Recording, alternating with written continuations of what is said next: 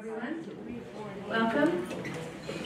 Thank you all for being here today. My name is Penny Wright, and we are delighted to have you all here to have a visit with an author whose book we very much admired a few months ago. I just want to mention that we have lots going on here at the library, and some of our little flyers are over on the refreshment table, so help yourselves. If you don't have a newsletter, take a newsletter. If you live outside of our library district and would like to be on our newsletter mailing list, just join the Friends of the Library for whatever amount you want to donate, excuse me, and you will receive our newsletter every 3 months when it comes out. 4 or 5 months ago, when reading the New York Times book review, I came across a really glowing review of a book that looked very interesting called Stowaway, and I was lucky enough to be able to contact its author, Laurie Gwen Shapiro, and she agreed to come out. So we're very delighted that she is here with us today, and I'll tell you a couple of things about her. Oh, by the way, I want to thank Southampton Books. Hannah is representing Southampton Books, and she came today with some books. And they're $24, which is a 15% discount, and this would make a great gift. I mean, it's a really great book. So I hope you'll read it. If you don't want to buy it, you can check it out of our library. Anyway, Laurie Gwen Shapiro is a native of New York City's Lower East Side, and attended Stuyvesant High School, and then Syracuse University, where she was a TV major, and she became an assistant to Peter Jennings. Maybe she'll talk about that a little bit, because she said he was a great person to work with, and he was very protective of the people working under him. She's written 5 books. This is the first nonfiction book she's written, and she's a filmmaker. She writes articles, and the recent articles have appeared in the New Yorker, the New York Magazine, the Daily Beast, Slate, Aeon, Los Angeles Review of Books, and she has her own history column focusing on unsung heroes for The Forward. I assume that's a website, is it? It's the oldest Jewish paper, I believe. Yes. It's okay, The Forward. That sounds like it would be fun to check out. She's done a lot of work as a filmmaker, and I'm just going to mention a few things in that regard. She's been involved in various capacities in the following films: The McCourts of Limerick, co-producer; The McCourts of New York, co-producer; Finishing Heaven, it was an HBO film, producer; The Manor, which is in production, she's an executive producer; Lowline, which is in production. I don't know if that's referring to Highline, or you can ask her, she will tell you. But her 2001 documentary film titled Keep the River on Your Right, a modern Hannibal tale, which she co-produced and co-directed with her brother David, received numerous awards, including Best Documentary Feature at the Hamptons International Film Festival in 2000, a Special Jury Award, International Documentary Film Festival in Amsterdam, an Audience Award, Special Critics Award, Los Angeles Independent Film Festival, Truer Than Fiction Award, IFP Independent Spirit Awards, the Best Documentary at the Newport Beach Film Festival, and she was also nominated for an Emmy in 2010 for producing HBO's Finishing Heaven. Stowaway, as I mentioned, garnered high praise from the New York Times, and we're honored that she's here today to talk about it. Please welcome Laurie Gwen Shapiro.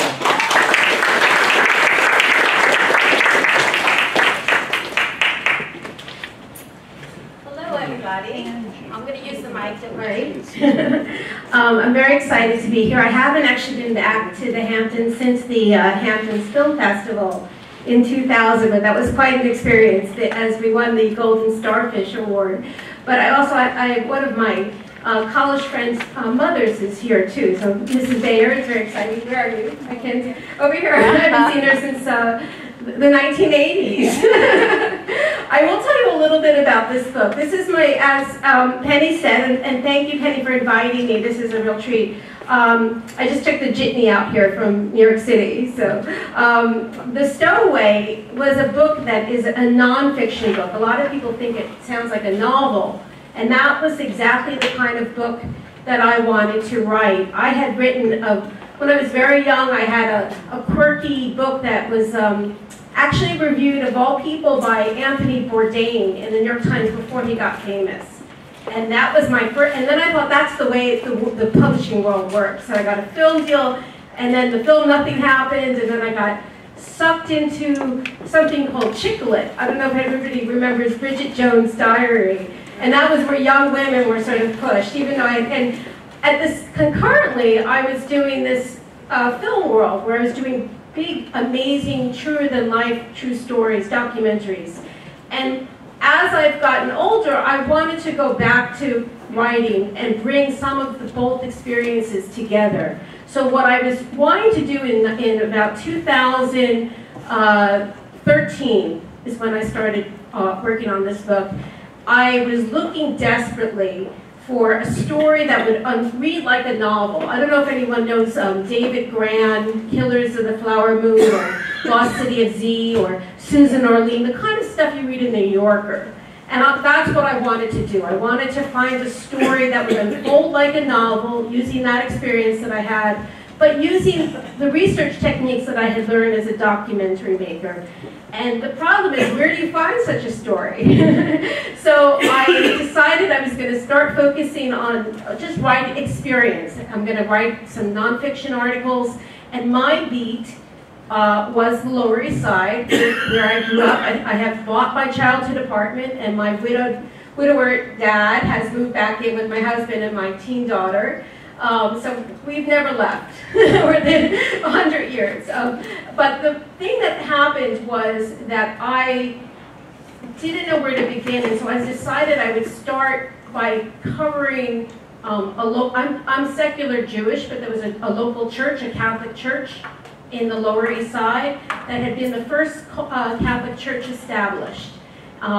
Because there was a lot of prejudice towards Polish community back then, the first Polish Catholic church in New York City. And I thought I would do a little 200-word article. The New York Times had a blog for the downtown, and I thought, well, at least I'll get the Times credit. It's not going to be real in the paper, but I can say I wrote something for the Times.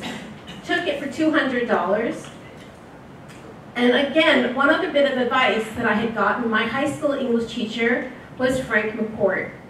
And he was my mentor, and I always have his words in my head, which is, write what you know, write local. You know the stories of your own neighborhood better than anyone else. So I went to this church, and I was going to write about the history of it, a short little piece, and I started to do my little research, and I found on the New York Times online one mention that said from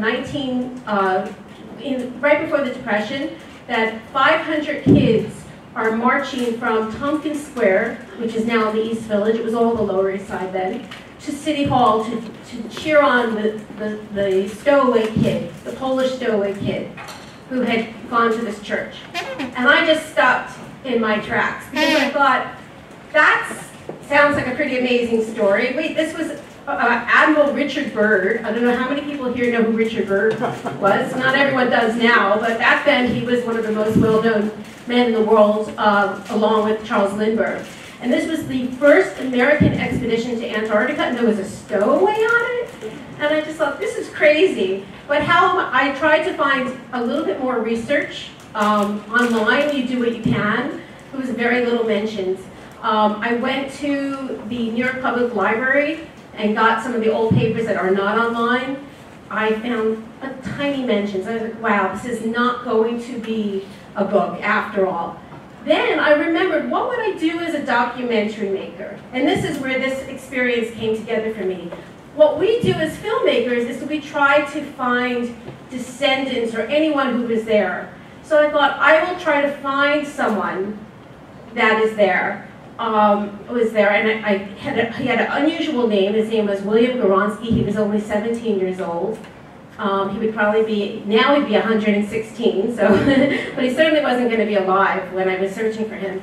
And I started to make a chart. I don't know if anyone has Excel, but I had the craziest Excel chart with all the Goronskys up and down the East Coast. And I just had a huge cup of coffee, like a good New Yorker, and I just started, okay, let's start. And I'm going to tell you how these calls went. I would call up and say, hi, I'm a writer, and I'm trying to find a descendant of a stowaway who jumped into the Hudson River, this is how he got to the boat, and swam across the river to Hoboken and went to Antarctica with Commander Byrd, Richard Byrd, in 1928. Are you a descendant? And I started to get an incredible amount of hang-ups, you know, like, who is this crazy person? And I can tell you exactly when I hit pay dirt. It was number 16. There was a woman who was up in Cape Elizabeth, Maine. Has anyone ever been up there? It's really beautiful. It's where Hopper did his paintings. It's right outside of Portland, and there's all sorts of lighthouses. And I thought, well, wait a second. If this man had a life at sea, maybe he would be near the ocean. That made sense to me. So I called, and I heard a voice with a very heavy Polish accent answer the phone. Her name was Gisela Goronsky. And I just thought, this can't be a descendant, because he was born in New York City in the Lower East Side in around 1910, and his descendants would just have American accents. But I went through my spiel, and she said at the very end of the call, "How is my husband?" Oh, That was just my Titanic moment. I'm going to share that with you. This is my favorite moment. My jaw dropped open, and I started talking to her, and I said, would you have any memories, or, you know, could I possibly talk to you? And she just said, I have everything. Come to me. Come and make your way to Cape Elizabeth.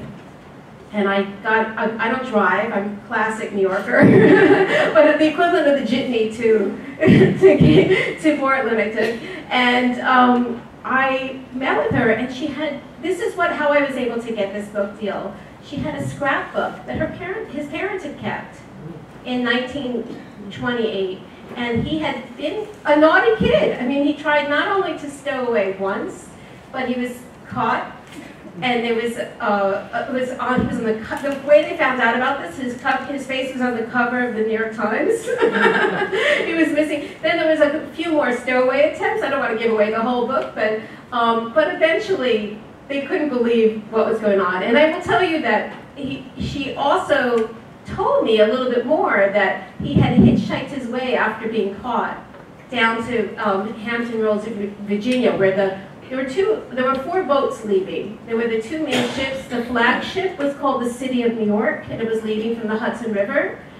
The supply ship was called the Eleanor Bowling, which was Byrd's mother's name, and that was leaving from the Gowanus Canal, which is near the Atlantic Ocean. And there were 2 whaling ships, that one was carrying 100 dogs and 2 airplanes. So this was an incredible moment in American history.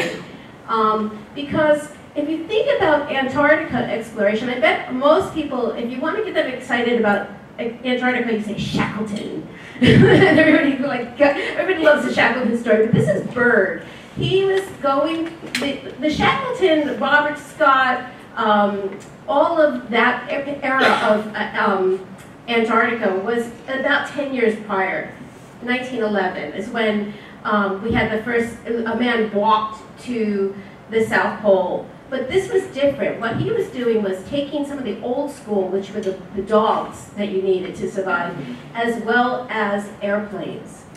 And he was going to fly over Antarctica for the first time and drop a flag over the South Pole. And you can imagine the excitement.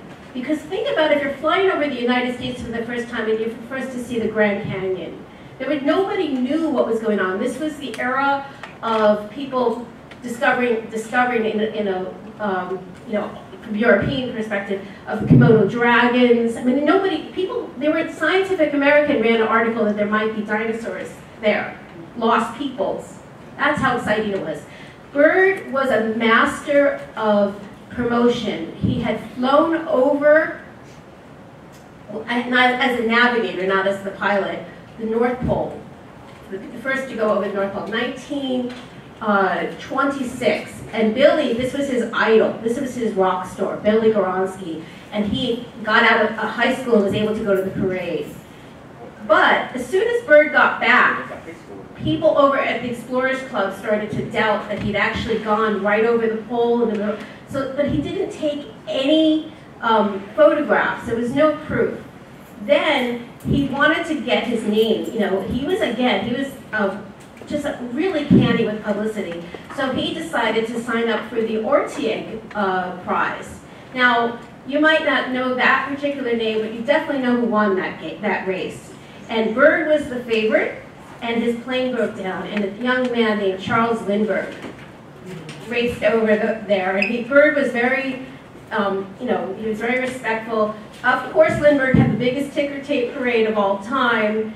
But Byrd had a second parade for losing. Everyone loved parades back then. The mayor was Jimmy Walker, and he had a man in charge of parades named Grover, I think it was Wheelan, I have to check, but he was the man who would just greet everybody. You know, America, but New York especially, was rolling in the dough. It was a jolly old time. And now he was going to make his name.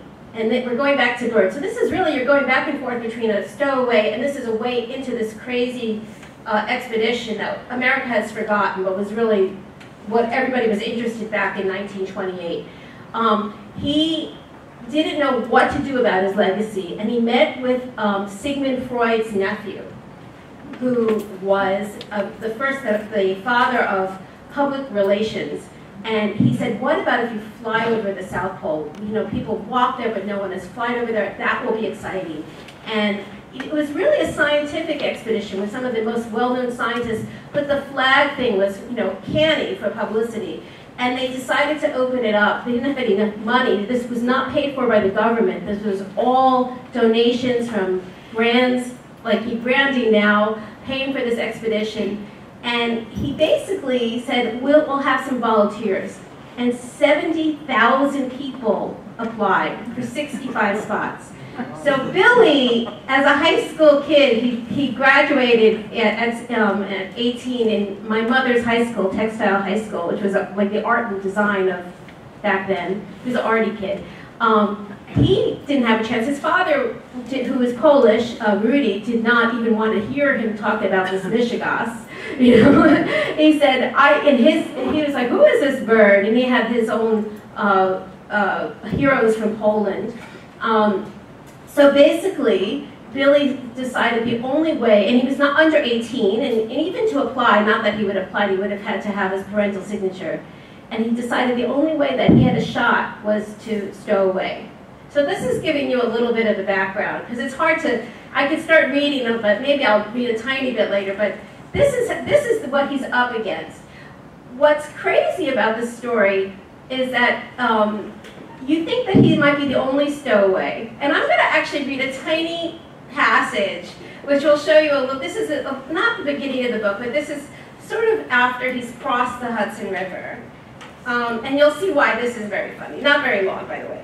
After he took his first strokes through the murky, reeking Hudson River, Billy feared the whipping winds. He kept count. 1, 2, 3, 4, 5, 6, 7, 8, 9, 10, feeling a growing ease in the choppy water, even if it wasn't going as fast as he thought. Keep going, he told himself. It was less than a mile to the ship.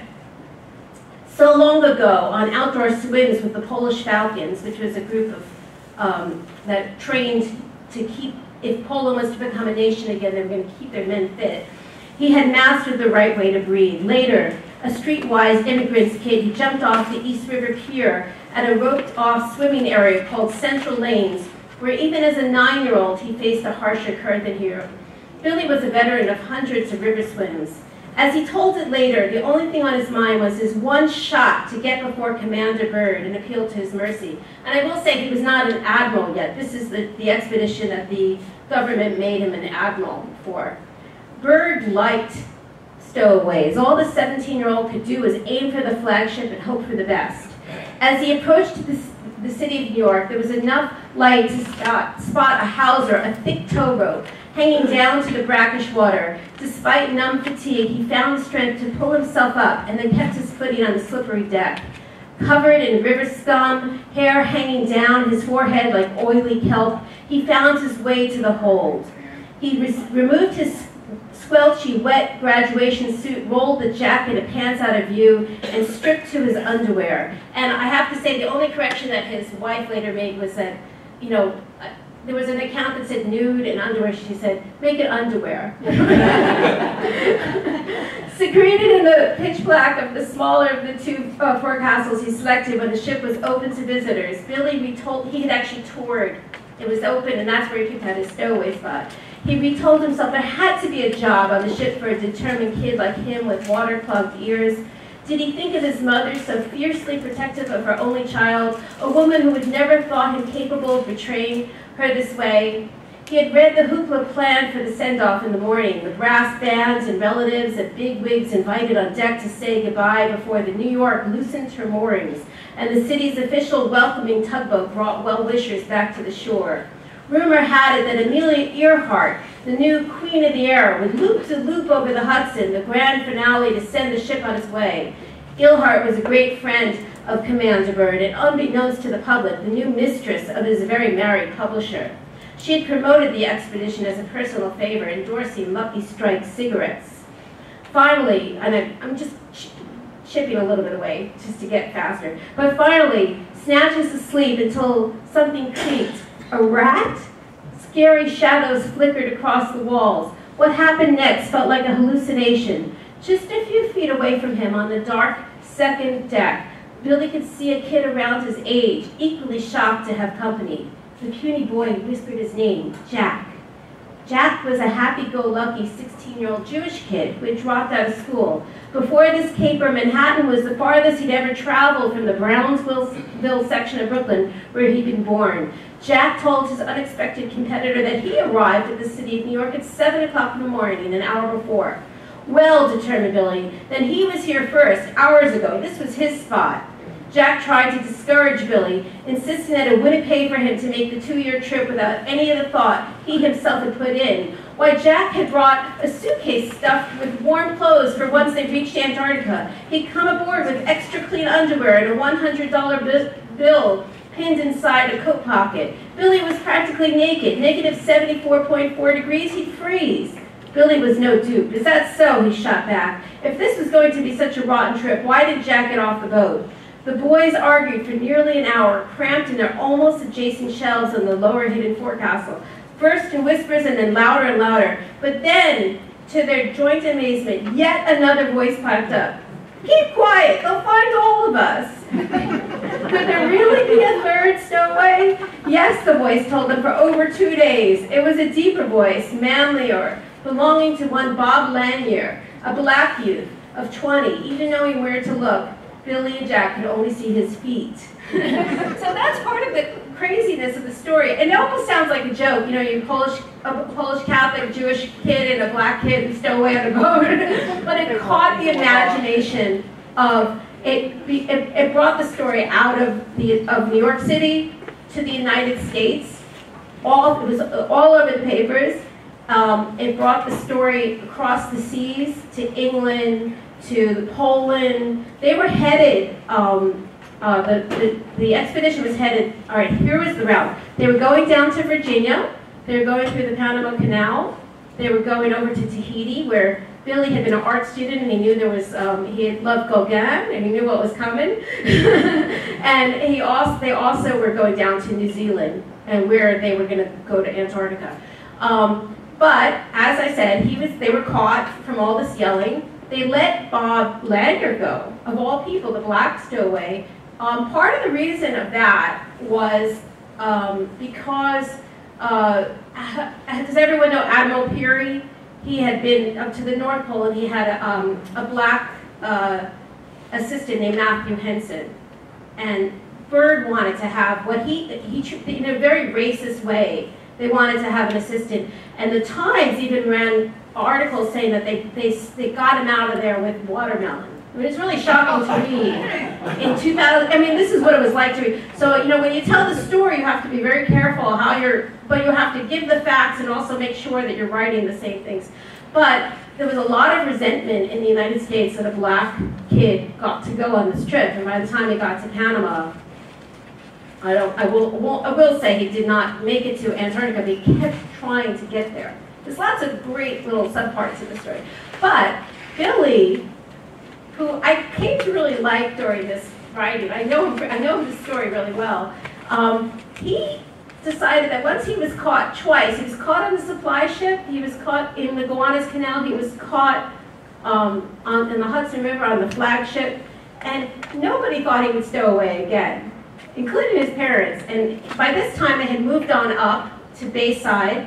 They had left the Lower East Side. There was a large Polish community there, and his father had a upholstery business.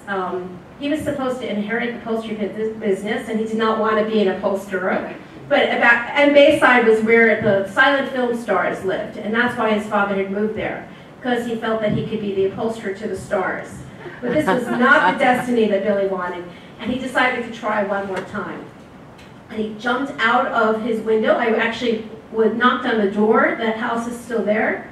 And a lady let me in, and I saw the exact window he jumped out of the second floor. And he hitchhiked his way down to Hampton Roads, Virginia, where the supply ship was making a coaling stop. And a reporter from the Virginia Pilot heard that he had showed up. And Byrd was not going on with the supply ship. He was going to leave from Los Angeles with the dogs. But he was there, you know, for the publicity opportunities. He'd taken the train down. And the reporter ran into where Byrd was having a meal and said, I can't believe the stowaway is here. And he said, what are you talking about? We caught him in Gowanus. That's not, there was a big yacht club. It was not the smelly place that we think of today. This is where all the yachts were. And he was having lunch with all people with his brother.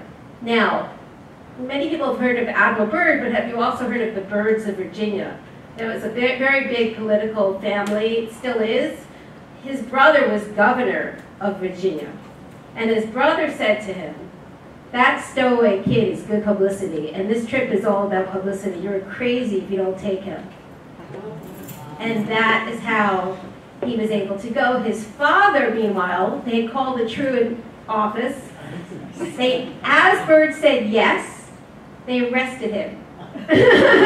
His father was getting him arrested, and his mother said, you bring my son back. And now his father got talked to by Byrd, and he had to face his wife back in Bayside.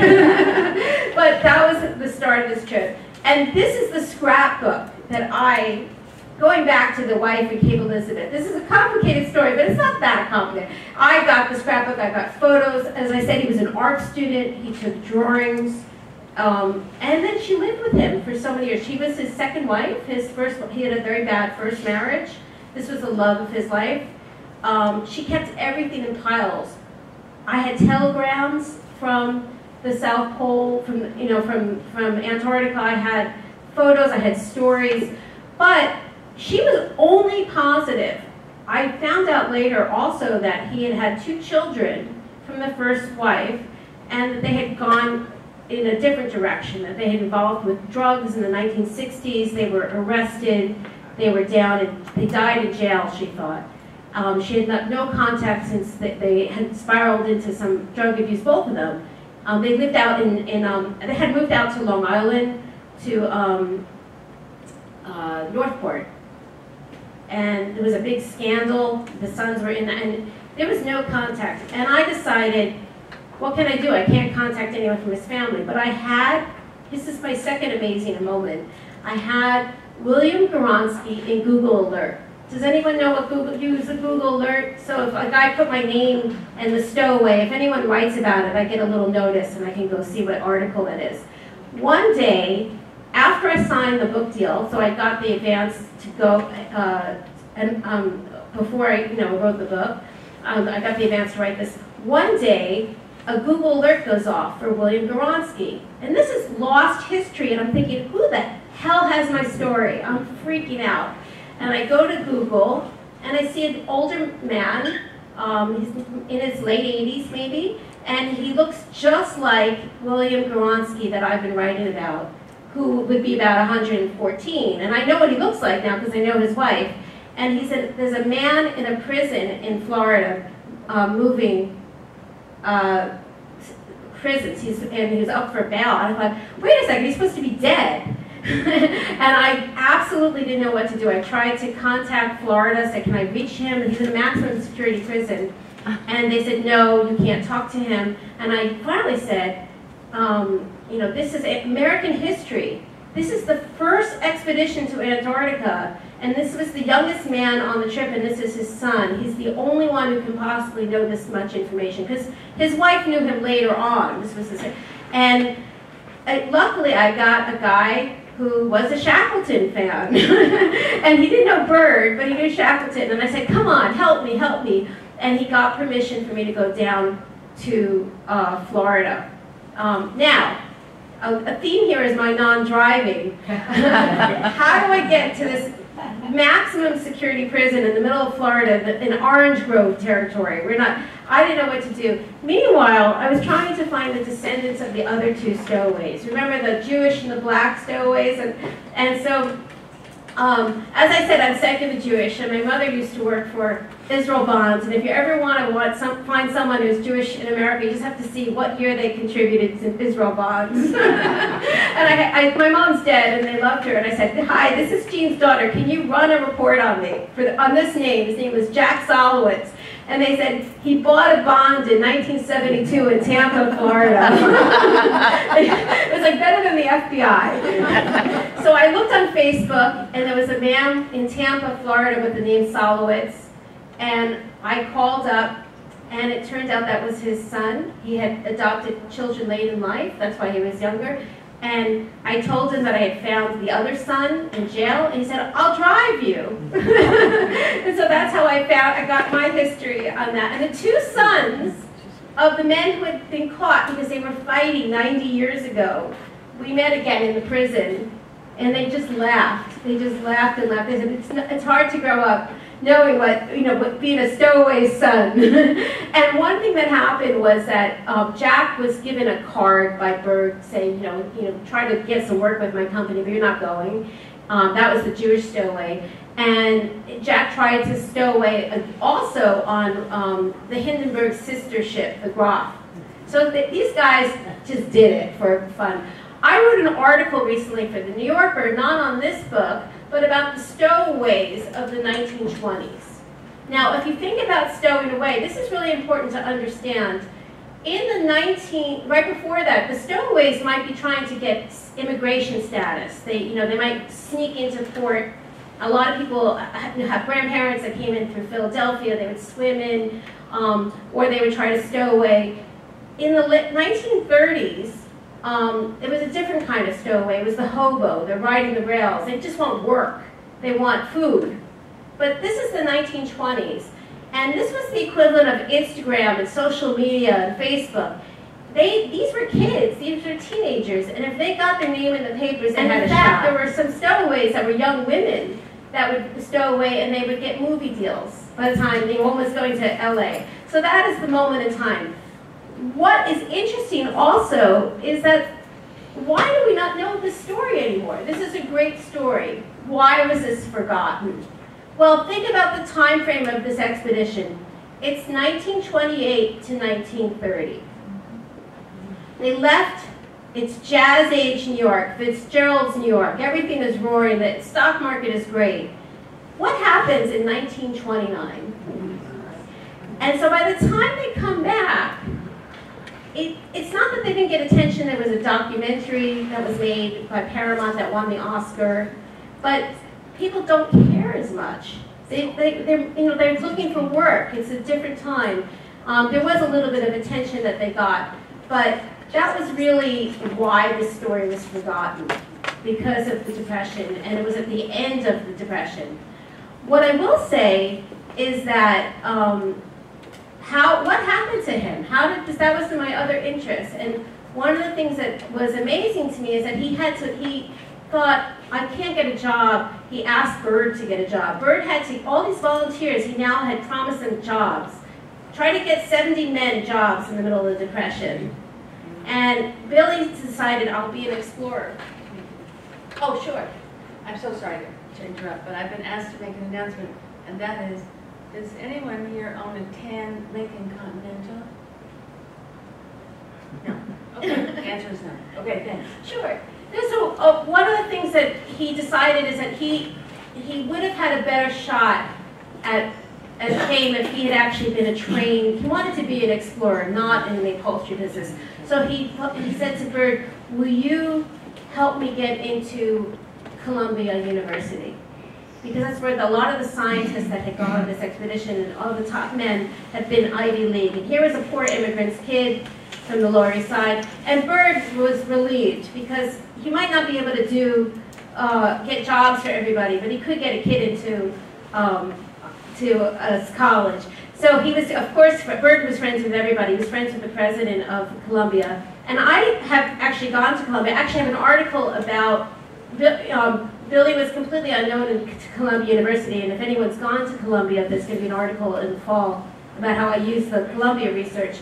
But they basically had him come in at the end of the trip, and he had possibly the best recommendation ever on a college application. Summer job, Antarctic exploration. Admiral Byrd. And he got in, and it was a big to-do. He got into the top fraternity. I mean, but everything was going rosy for him. But meanwhile, his parents, who had this upholstery business, they were hanging on in 1930. Actually, I have older parents, and my grandparents had a store, and they lost their store.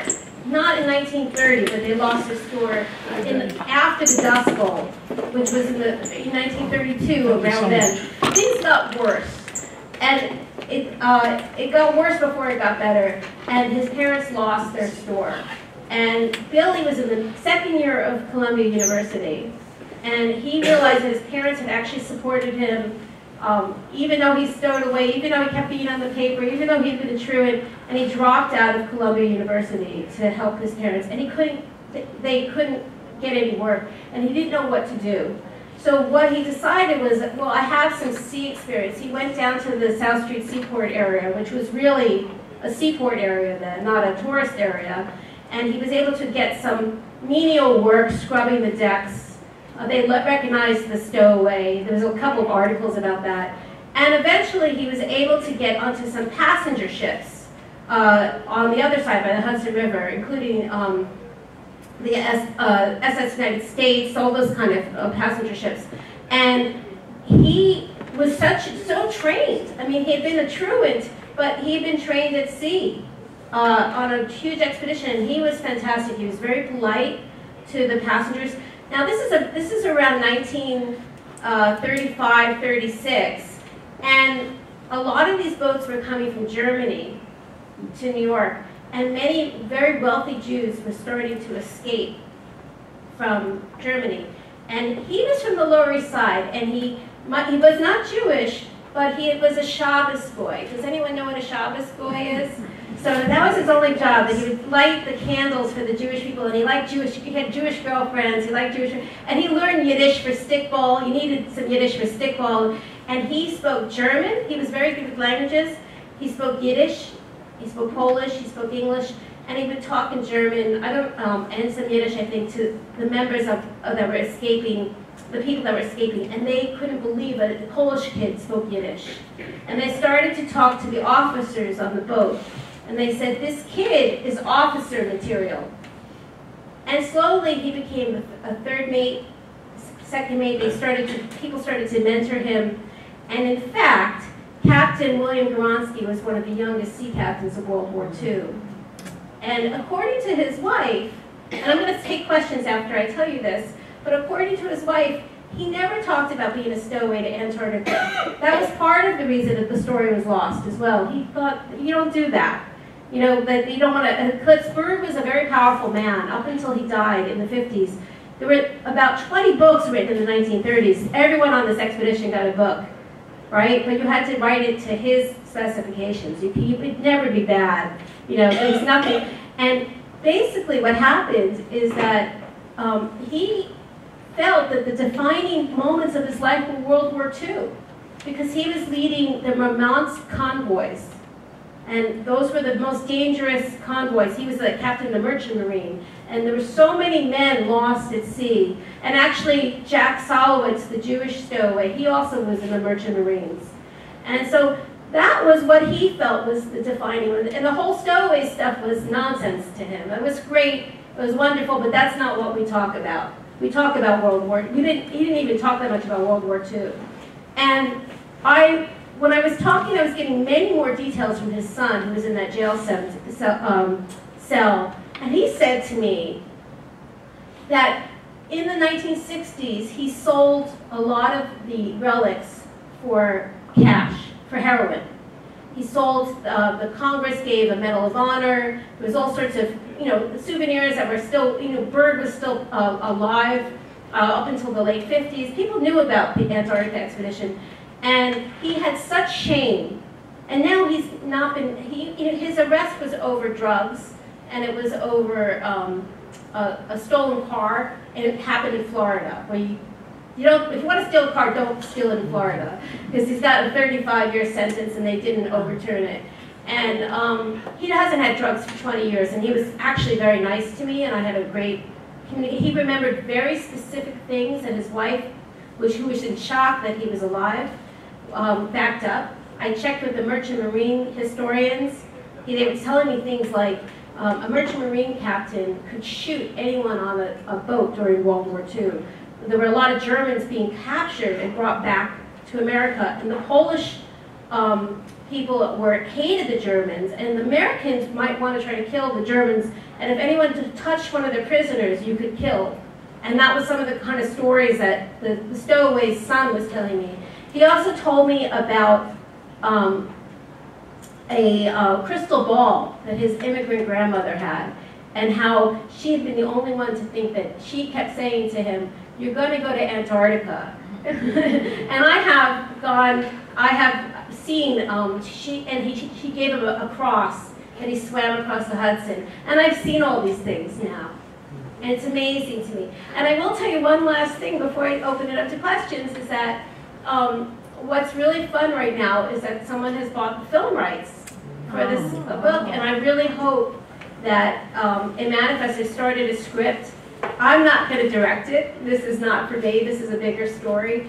But one thing that his son has told me is that he felt so ashamed of himself, and that the one thing he could do for his father was to help his legacy. And so you have, and I mean, he was a stern father. He was a sea captain, you can imagine. So you have the loving reports from the mother and the stern, tough love reports from the son, and you start to get a more full-fledged person, the way a documentarian would hope to come up with a story that's not a cartoon, not a vanity project, but a full-fledged. Because I was a little nervous, because according to his wife, Billy did nothing wrong ever. So I wasn't bothered. But I would love to take questions if you have, and later on, if anyone wants to buy a book, I'm certainly happy to sign it.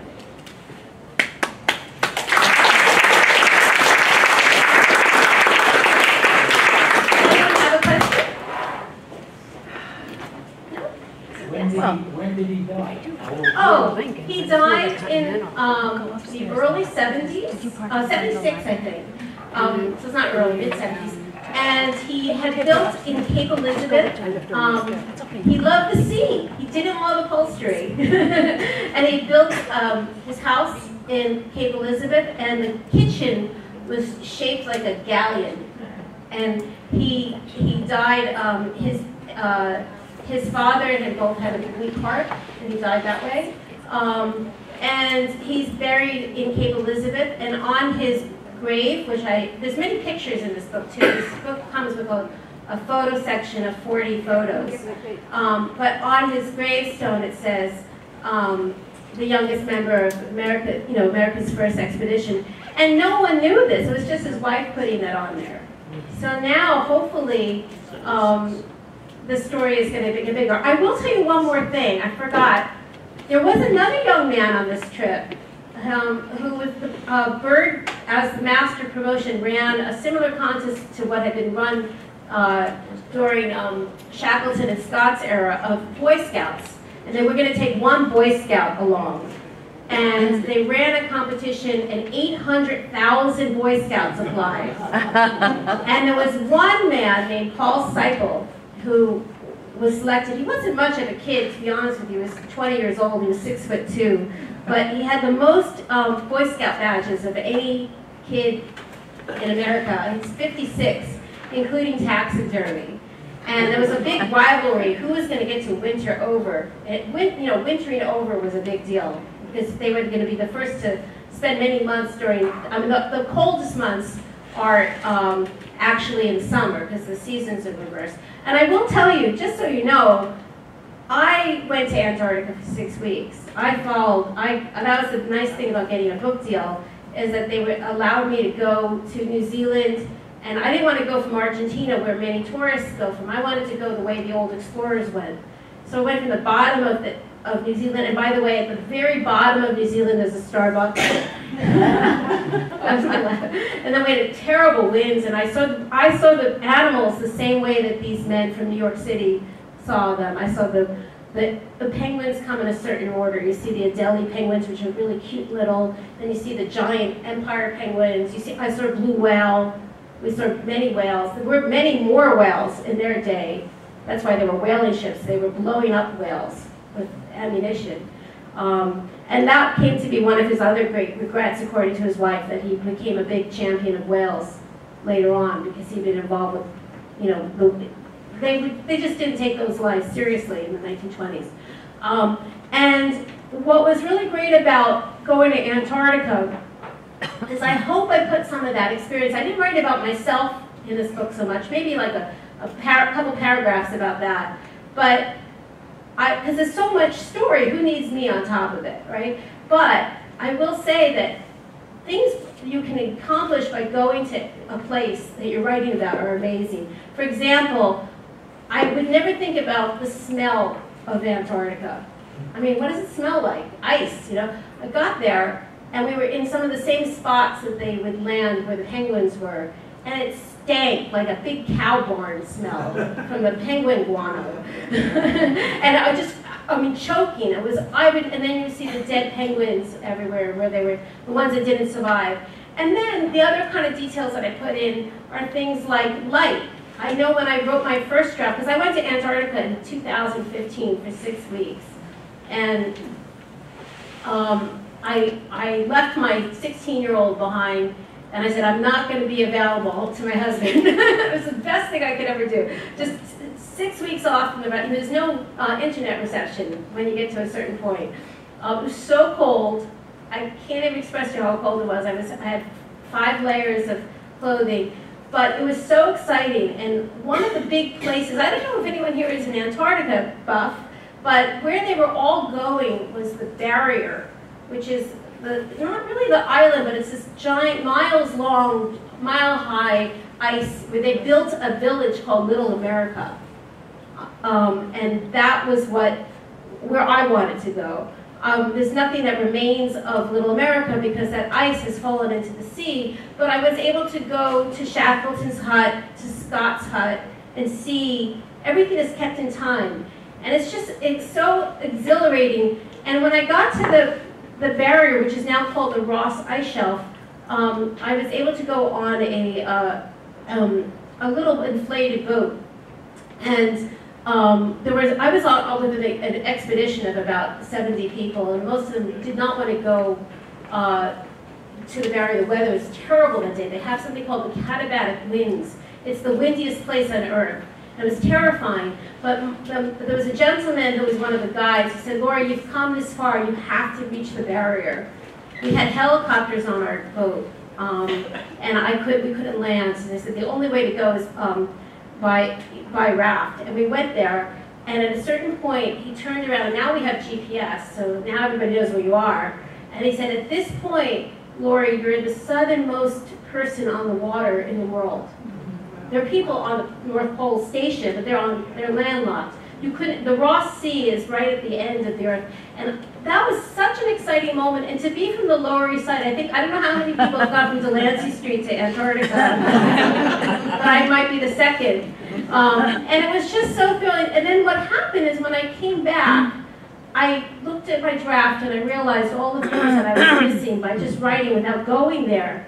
And one of the reasons I wanted to go, and this is for the, I think some of the women in the room laugh, is because I was really afraid of, there's people that are like moon experts. You can't get anything. I read an article once about the moon, and if you get one fraction of a second wrong, you get a note to the editor. And I thought, Antarctica, it's going to be the same thing. I've got to get everything right. And I got a letter from the old Antarctica Explorers Club. And most of the men, some of the men knew Byrd, but a lot of them are in their 70s, 80s. There's a couple in their 90s. And they said they had a meeting and nobody could find an error in my book. And so I'm now an honorary member of the old Antarctica Explorers Club. So that was part of the reason I wanted to go too. And my husband did not talk to me for about 2 months because I spent half of my advance going to Antarctica. But I felt that it was worth it. I kept saying, but maybe there'll be a film deal. So now he's excited. But are there any other questions? I don't know how I am on time, Penny. Oh, you're great. You're great. You're Okay. absolutely great. Yes. If a film is made, who would you like to see play the main part? Oh, well, I think that's one of the interesting things. I've had my first book, which I wrote, the one that Anthony Bourdain reviewed in 1997, was optioned for 9 years.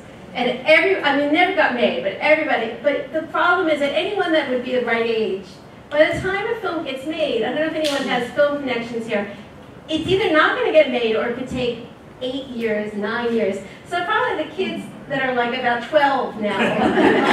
But I would love to see someone, Byrd himself was a very good looking man. He was sort of an icon, an idol, American Idol. He was very good looking. He had a lot of women wanting to go on the ship as well. They didn't let any women on there. But he was small in a sort of an actor way, like a Johnny Depp. As I was thinking, maybe Harrison Ford. Harrison, right. But he was a small, good-looking man. And I think it's a great role for someone who he was 40 years old when he was there. He was not very old. You have to see the pictures of the sacks full of applicants for this trip. And I will tell you, in 1926, the most famous man in the United States was Richard Byrd, because he'd flown over the North Pole. No one even heard of Charles Lindbergh. And by 1927, he had that flight Charles Lindbergh became. But in 1928, they were still the two most admired men in the country. And the main thing that was different about this trip was that, remember I told you that he worked with the first pioneer of public relations, who was Sigmund Freud's nephew, but also was a publicity person for Sigmund Freud. But he said to him, why don't you make sure this time you're not an idiot and film it or get some camera work? So they invited Paramount Pictures to send 2 people aboard, and they also had a New York Times reporter, Russell Olin, who won the Pulitzer Prize. He went down there. But there's film, and if you go on YouTube, if you're interested in this book or the story, just look up With Byrd at the South Pole. It's a 1930 film. It's completely off. The entire film, it's about an hour, is on YouTube. You can watch it. And Billy appears namelessly, like I know who he is, so you can get a credit, but I know who he is. And that was their evidence. And again, they came back in the Depression, and the film did okay, it did pretty well, but it was still not what everyone wanted to talk about. The ticker tape parades just came to a screeching halt as well. And it did win, however, the only Oscar to date for cinematography was won by the 2 guys that went on the trip, and they called them the Paramount twins. They weren't really twins, but the thing that's kind of amazing is that everyone knew every name on the expedition, like a baseball team.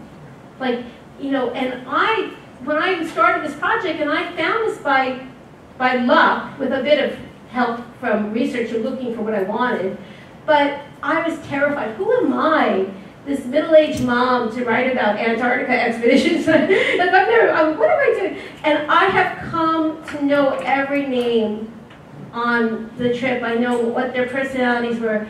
One place that exists is in Ohio.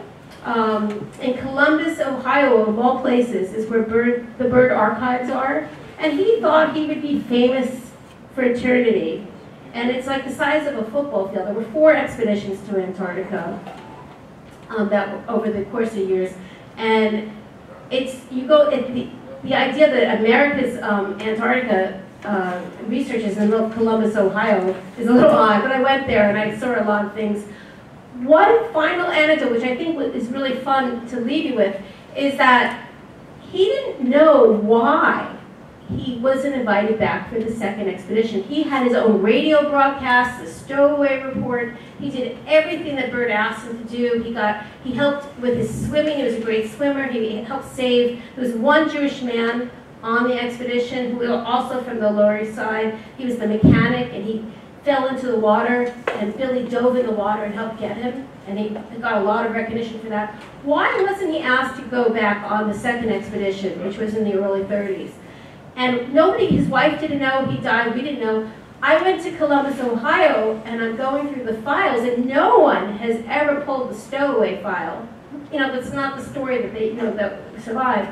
I pulled it, and there's a letter between, his mother had been writing, like my mother might have written, to Bert. There was the craziest exchange in Antarctica history. It's between this immigrant mom and Admiral Byrd, and she's terrified about her son. And finally she said, please don't take him, don't tell Billy, but don't take him on the second expedition.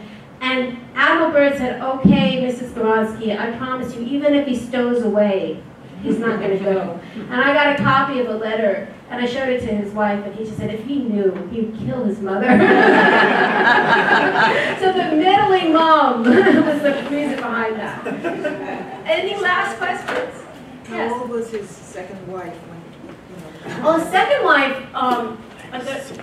was 20 years younger than him. She had survived World War II. His first wife was a very, remember Hot Lips from MASH? She was like that. She was in World War II. She was a captain nurse. There were a lot of captain nurses in World War II. And he met her, and everyone thought she was bad news. But she was hot, and so he married her. He knew he made a mistake right away because she was making fun of his Polish heritage and calling him dumb Polak and all this stuff. And so he always hated that. But then, just as he's about to divorce her, she says, "I'm pregnant," and that's the oldest son that's lived. The other son is dead, and but he didn't get divorced back then, and he just stayed. And then eventually, it got really bad. And he actually divorced her. He had bought, like a lot of veterans came out to Long Island, and he bought a lot of the old Great Gatsby-like estates were broken up during the Depression, and he bought 11 acres very cheaply. And in part of the divorce settlement, he gave 10 acres to his wife, and they were living, he lived into 1 acre. And he went to sea as a captain, and he went to Poland. He was in the merchant marines, but also he was bringing delivery grains to Poland. And he landed in Poland, and he was terrible, terrible divorce. And this very beautiful woman was there in Gdansk, and she was an antique lover. And he had learned so much on his expedition. He was with some of the most famous men in the 1920s. I've seen his books. He reads Keats, he reads Yeats, he reads classical music, he had collected antiques. Everything was learned from being at this expedition. And she was working at an antique dealer. It turned out she was sleeping she had no money because they had lost a lot of their homes in Poland. She had half of an arm taken off from shrapnel as a young child. And people had told her she would never get married. She's very beautiful. And he fell in love with her, and he wanted to bring her back. But she loved Polish food, and so even when I went up to visit her up in Cape Elizabeth, she made me a huge Polish meal. So So that was the right person for her, and she was an artist, and she had not had the career. It was cut short by World War II, so he decided not to have any more children with her, so that she could do her art career. And so she's actually shows, she's in her 80s, late 80s, but she shows all over, she's about 90 now. She shows all over Maine. And so it really was a loving relationship. But the son tells it, the wife was pretty nasty. I've seen some letters, but she was also his mother. And it's not as black and white as that story is. And he was a tough dad. And when he got very addicted, he just cut off all contact. He gave him some money. There was a grandchild, their heroin, and the other son. This was Billy Jr. and George, and they both had 2 kids. So there's grandchildren that have no communication. I will say that I got several letters when this came out, including his first mate, who's still alive, who said he was the best captain and he had poetry all over. Everybody had to memorize poetry that he learned. He was a lovely person. And I also, people, when you write a book, you wish that you can interview them, but it's too late by the time the book comes out. And one of his cousins contacted me, and the family had cut off, some feud. We all know from family feuds. They cut off 50 years ago, and she was in shock, and this was her cousin, so she gave me a lot more stories. There is a paperback version that's coming out next year, and I've slipped in a few more things. And the book is also going to be in several countries, and there's a large print edition as well. That's a different publisher for people who have difficulty reading. And then there's French and Polish, and so he's going to be well known in Poland as well. I'm very excited to bring this story back to you, and I hope you enjoyed it.